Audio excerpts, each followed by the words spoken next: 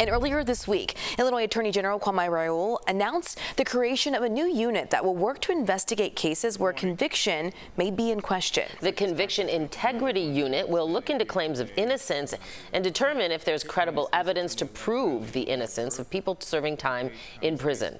Joining us live now to talk about it is Illinois Attorney General Kwame Raoul. Thank you so much for being with us this morning.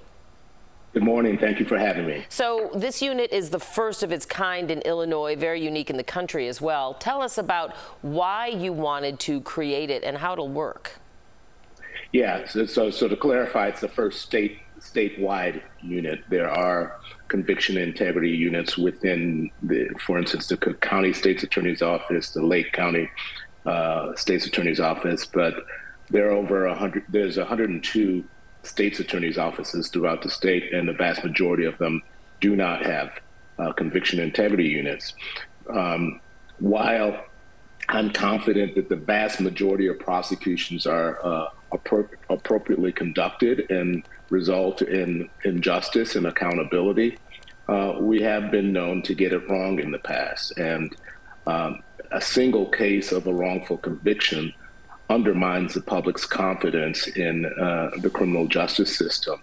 And so making sure that we have everything available to make sure that innocent people have every opportunity to establish their innocence lifts up the credibility of our criminal justice system overall. And you met with 71 state's attorneys to gather some input and also offer resources to review these possible wrongful conviction cases. What was the feedback, and how do you plan to work with them? Yeah, it's important to have had the buy-in of fellow prosecutors across the state. I didn't want anybody to feel that we were doing this because we didn't have the confidence in our partner prosecutors across the state. Mm-hmm. So it was important to do the outreach before.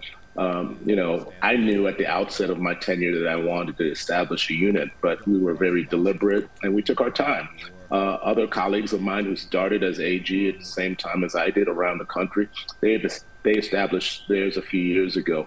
But we were very deliberate in wanting to meet with prosecutors around the state because we didn't want anybody to question the intention, and we wanted to make sure we got it right. So according to the National Registry of Exonerations, Illinois is among the states with the highest number of them, 555 exonerations since 1989. So how will this unit address and reduce the rate of wrongful convictions, and how will it work? Well, it's important to, as we look at that exoneration rate, it could be a positive reflection or a negative reflection. Mm-hmm. It might reflect that we've already done a better job than other states making sure that we give people the opportunity to clear their name and be exonerated. But it also may reflect that we've made mistakes in our criminal justice system historically, and so we've got to appreciate both things. The Cook County State's Attorney's Office has done an admirable job with their conviction and integrity unit, but we're a big state and we have to cover the entire state, and so we will give those who feel that they have a claim of innocence an opportunity to file an application with our office. They have to be incarcerated, and we will review those applications. And the Conviction Integrity Unit, after reviewing those applications, will make a recommendation to me.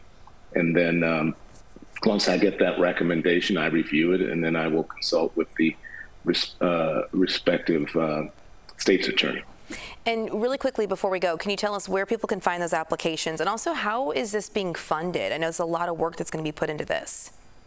Yeah, so in part it is funded by a Department of Justice grant that we received. It's a $1.5 million grant over 3 years. Wow. I have been asked the question of what do I do if the new administration does a reverse course on that? We're committed to this long term. So regardless of whether the Department of Justice grant continues, we're committed to this mission.